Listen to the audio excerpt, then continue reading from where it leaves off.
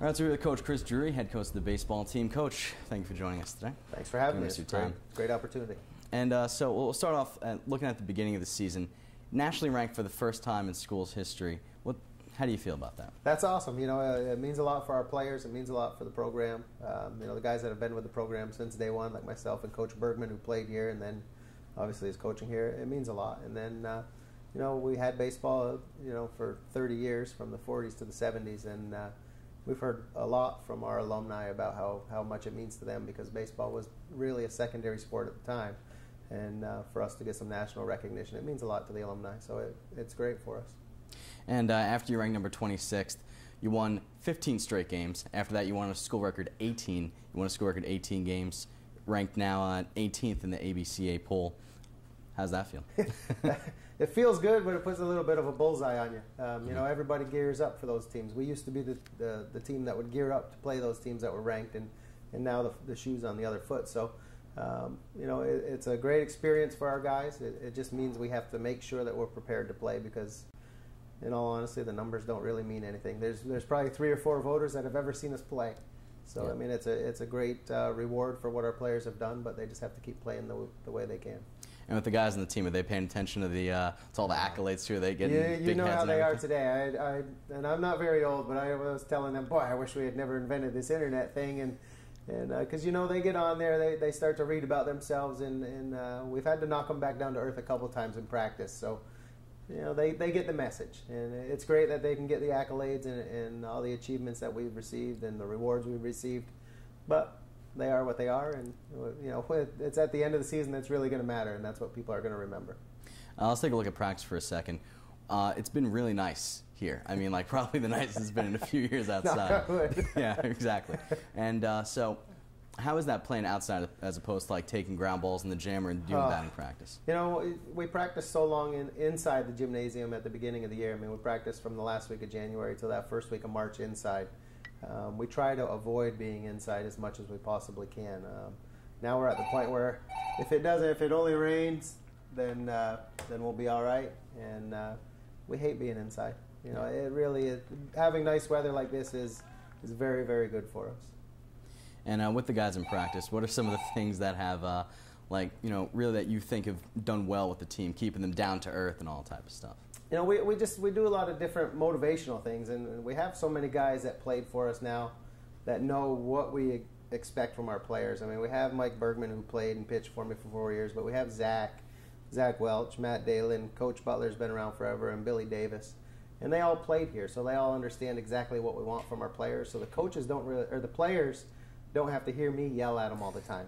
So now they know that when I say something, okay, we probably need to perk up a little bit.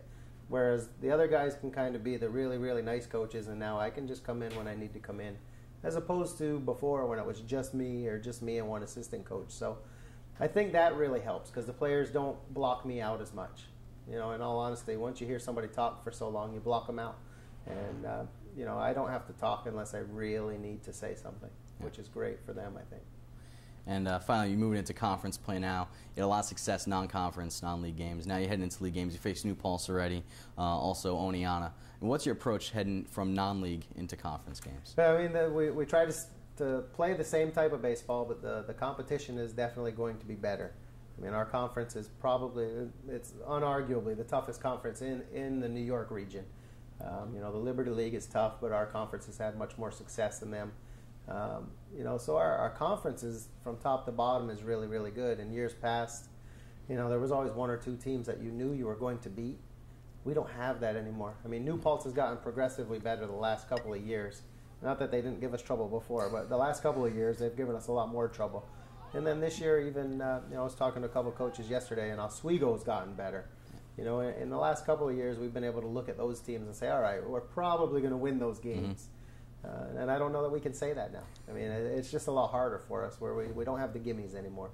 And the way the schedule's set up, it's just a little more difficult for us, because we always play 4 conference games and our opponents only play 2. So, you know, it makes it harder. We just tell our players to control what they can control, and don't worry about anything else. And they have been taking control on the field. In first conference games, you play against New Paltz, a doubleheader.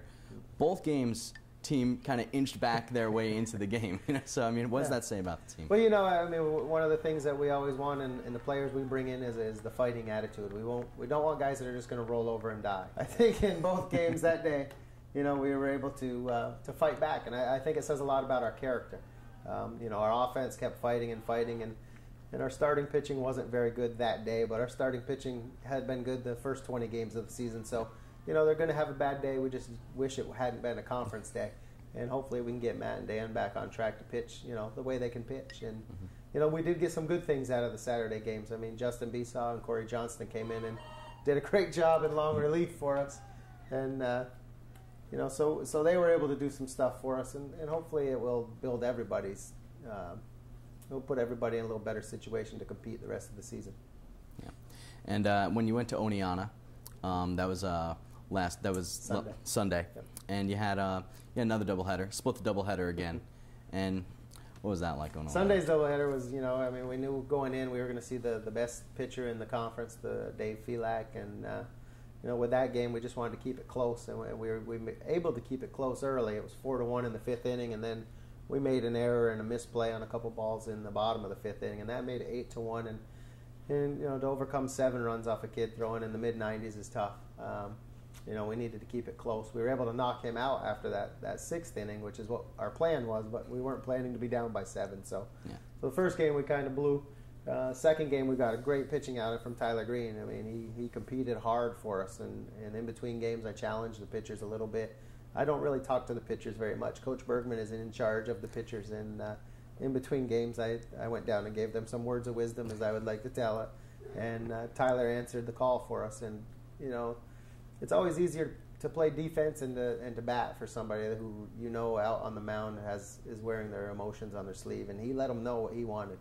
And we got a great outing, and hopefully we can get some more from him.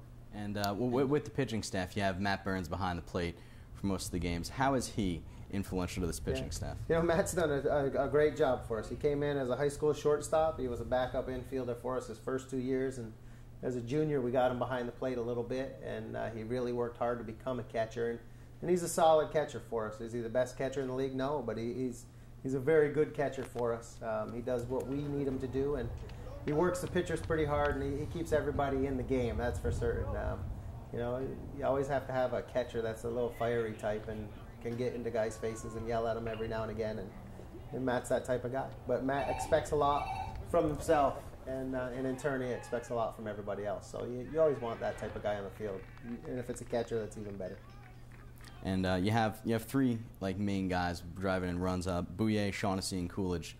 How are they at the top of this lineup? The top 5 hitters in our lineup, it really starts with Presto and Rosa, the top 2 spots. If those guys can get on base, then we're going to score runs. And, the way Torrey, Pat, and Donnie are swinging the bat in the middle of the lineup, if we can get guys on base, they're going to score. The other thing those 5 guys do is they run the bases pretty well. It might not be a stolen base. It might be a ball in the dirt where they advance a base. It might be an overthrow. It might be a bad play by the outfielder. But those 5 guys are really the key to our offense. We need those 5 guys to get going. And then the guys that we put in at the bottom of the lineup just need to be able to turn over the lineup, either with walks, hit by pitches, and things of that nature. And that's really what happened on Saturday. The bottom of our lineup, we just did everything we needed them to do and get to the top of the lineup, and we can score some runs. And look at the upcoming games. This weekend, maybe barring on weather concerns, you might have 4 games in 2 days. How do you delegate the pitching staff between those 4 days? The pitching staff is, it basically determines itself. We know who the top 4 guys are right now. That's going to be some sort of combination of Matt O'Leary, Dan Tracy, Tyler Green, who's pitched great for us lately, and Mark Plum. Those 4 guys are going to be the conference starters. And who they pitch against, I'm not really certain yet. We'll take a look at what the other teams are going to do, and the weather and who's umpiring might factor into the decision as to who's going to pitch.